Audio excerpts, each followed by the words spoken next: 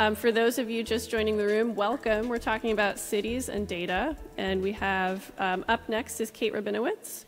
She's the founder of Data Lens DC, where she analyzes and visualizes data to tell stories about Washington, D.C.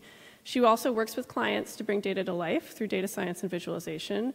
She's the co-captain of Code for DC, a volunteer civic hacking group, the co-founder of Tech Lady Hackathon, an event series promoting women in DC tech, and she's a recipient of the 2016 Technologist of the Year Award and 2017 DC Femtech's Data Scientist Award. So she's pretty awesome, and this is going to be a fun talk. So welcome, Kate Rabinowitz. Thank you. Hey, everyone. We're going to be talking about open data and cities today. So let's jump right in, starting with a definition slide of what is open data. So open data is data that is freely and ideally easily accessible with little to no restriction in terms of how you use the data, what you do with it, if and how you go on to share it.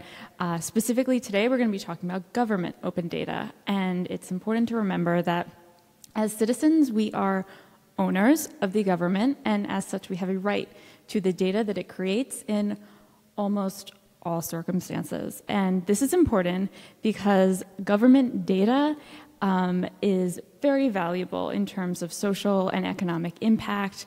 It is awesome, especially when we look at what it can do for cities. So with open data for cities, we can answer questions about our cities, we can spark conversations, we can uncover and solve puzzles, we can create change. Let's go through a few use cases to see what that looks like in practice.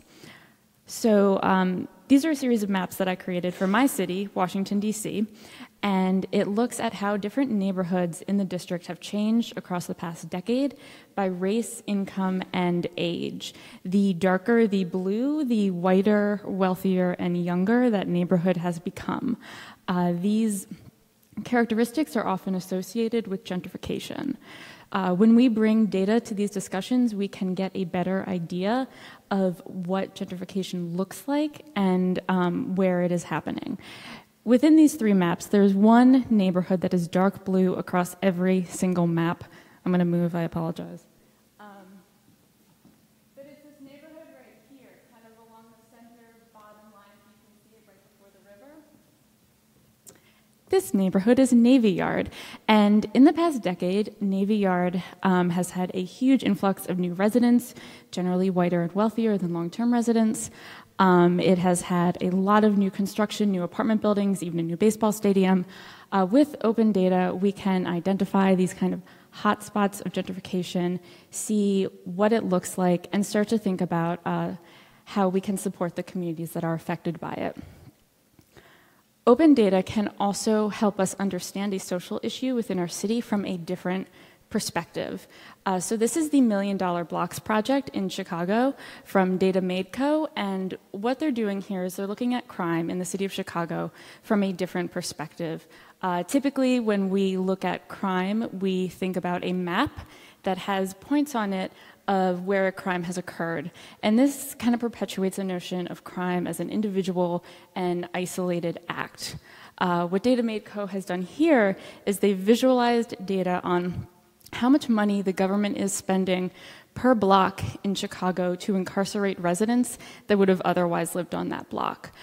So we're flipping the perspective here, and in doing so, getting a bit more to the institutional causes and societal costs of incarceration, we can start to see these kind of heavy concentrations of where that money is being spent, the kind of lack of people in that neighborhood as a result of incarceration, and on some blocks, literally $1 million being spent, and we can think about that in juxtaposition to how much the government is spending on social services within the neighborhood. Do you have a question? We can.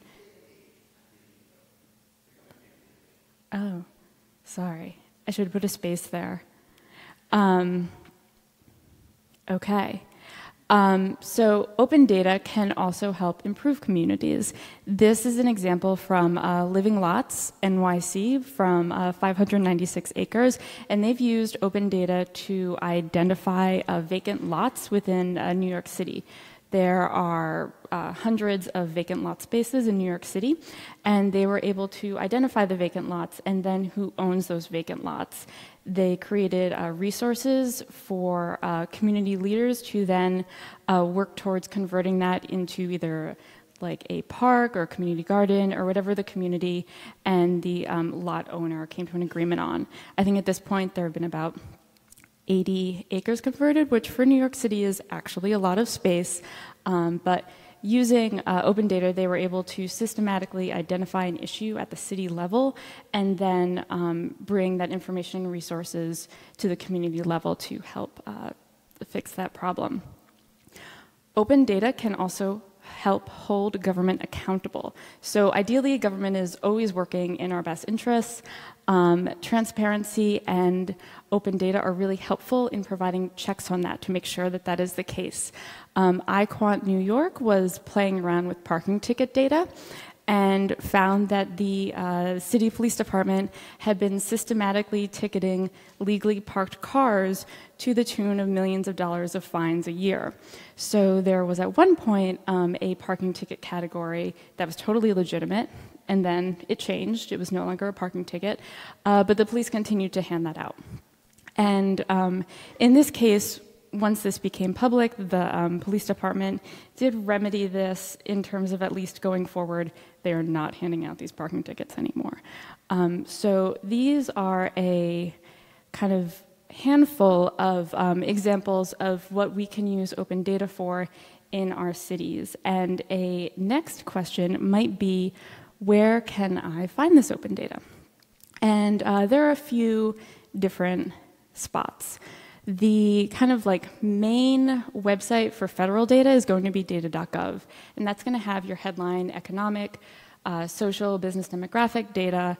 There are nearly 200,000 data sets on data.gov. Your city also collects a lot of data. And if you live in a major or a mid-size, and in some cases sometimes even small city, at this point they likely have an open data portal.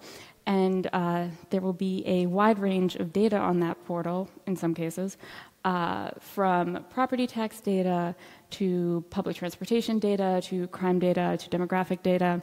And all right, I'm sorry. The examples that I gave you, I think, are really excellent use cases for what individuals can do with open data, and I think that's awesome and exciting. But when I start to talk about open data in practice, I have to be real with you guys. In practice, working with open data is kind of terrible. And this is an emotional journey that I've been on. I think many open data practitioners feel the same way. It is weird to say this at a pew right now. But the promise of open data is really awesome. In practice, working with open data has many, many challenges. Some of you were maybe rolling your eyes when I was saying that data.gov has nearly 200,000 data sets, and that is rightfully so, because number of data sets is a terrible metric for the success of open data. Let's use data.gov as an example. So of the nearly 200,000 data sets, 2/3 are geospatial. The most common tag on data.gov is oceans. So about 1/3 of the data sets on data.gov are about oceans. When I go to my open data portal for information about my country, I typically mean like inside the country and not the ocean surrounding the country. So when you go to an open data portal and you see that highlight number, it might not necessarily be what you would consider high-value data sets. It also might not be in a format that is particularly friendly. This is less true for at the city open data portal level, but for the federal government, PDF is number 2 in terms of data format type. PDF's where data goes to die. The friendliest of data formats, CSVs, is not even in the top 5. Number of data sets is also a bad metric because it can so easily be manipulated. I do not think this was their intention when they did this, but if I look at what I would consider one data set on the DC Open Government Portal, moving violations, it is actually dozens of data sets because they have broken it into monthly moving violation data sets. So when you see that top headline number of open data sets, it is often a bit more deflating as you peel back the layers. It might not be the data that you were hoping for. It might not be in the easiest format. So if you are using or thinking about using open data for a city, you should have FOIA as part of your toolbox, and you should also consider advocating for more open data because there is a lot of work to be done. But let's say you have your open data through the open data portal. That is success number one.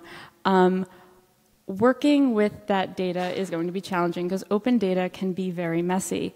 The way that we're talking about using open data today, in many cases, was not the original reason that it was collected. So it can lack the infrastructure, or it has so until very recently, for accurate, complete, and clean open data reporting. There are still city agencies that collect this data by fax. In many cases, the system where they hold the data is entirely different from the system that is their open data portal. So translating between these two things can be harder and more manual than you would like. Working with open data almost always has more free-form text than you want it to. And this goes back to data analysis not being the original reason for collecting something like business permits. Data standards are not particularly common. On the upside, if you are working with open data for your city and you clean it, you might be the first person to ever get a clean perspective on that data. In cleaning data, though, we make decisions. And this leads to my next point, which is that open data, even when clean, is far from fact, because there are so many opinions that go into any data really being made. So data is shaped by the people around it. We should consider it just as biased and imperfect as the people who create it. Open data is sometimes talked about as a kind of absolute truth or a kind of catch-all solution. It is not. It is a means. And when we talk about and use open data, we have to put it into the context of the environment that it's operating in. So open data is complicated, and let's talk a little bit about what that looks like. When you're working with open data, there are always some questions and checks you should be doing, really, when you're working with any data. The first is asking who collected this data and how did they collect it. This is kind of an involved example here, so let's take a sec to walk through it. In DC, as with many cities, there is a Vision Zero initiative to make streets safer for everyone. There is an app in DC and many other cities where citizens can report issues that they have, whether it's a cracked sidewalk or a blocked bike lane or a speeding car. This in particular is pedestrian issues. And so that's what we see on your left. And what we see on the right are crashes that involve pedestrians. So this is not, neither is a perfect corollary for pedestrian safety. But the problem with the one on the left, which is data collected by people logging issues into their apps, is that you are subsetting who is going to take part in that from the start. Because not only does a person need a phone or an internet connection or an app, that person has to know about the initiative, take the time to actually care about the initiative, and think that their government is going to effectively respond to their issue. And this subset is typically a wealthier subset than the general population. So when you're collecting data through a website or an app, you're not going to hear everyone's voices, and it's important to consider who you're hearing more of and who you're hearing less of. Here, I have circled one particular neighborhood, because it's where I live, Capitol Hill, for comparison. On the left, you'll see complaints, and if you looked at complaints surrounding pedestrian issues, you would think that Capitol Hill was like a pedestrian death zone, because there is just so much heat going on there. I live there, and I can tell you that it is like a walker's paradise. I can also tell you that Capitol Hill has probably like their PTAs are probably the most involved of like anywhere in the city. So when you ask people their opinion through something like an app, you're gonna get an opinion that they think a car was speeding, but you're also gonna get something like how involved that neighborhood would be in a PTA meeting. Because when we look, conversely, at pedestrian-involved crashes on the right, we see that, like, Capitol Hill, it doesn't seem that bad. So it's important to put your data in context in terms of who's collecting it and how they are collecting it. Once that data is collected, there can be a number of decisions made about what to do with the data. And often, when you're working with open data, you're going to find anomalies. And so this is a line chart of when homes were built in Washington, D.C., based on open data. So if I was just like running with this, I'd be like, wow, 1900 was a boom year. Can I commission a historical study on what happened at the turn of the century in our nation's capital? But that's not at all what happened. What happened is that when the city doesn't know the year that a home was built, but it's like a pretty old home, they just tag it as 1900. So this is an example of an anomaly in the data being entirely by design and not reflective of reality. Policy also lives in your data. So here's another anomaly. This is parking tickets in DC, and they are parking tickets specific to inspection stickers. So if your inspection has expired, if you fail to report for an inspection, DC is very small, and there's a lot of like interaction between DC, Maryland, and Virginia. So looking at this graph, I'm like, okay, DC, Virginia, like roughly same levels of parking tickets, that makes sense. Like, what's up with Maryland? Once again, if I was going to run with this, I'd be like, those Maryland drivers are fantastic. Let me commission a study. Let me data science how everyone can be a Maryland driver.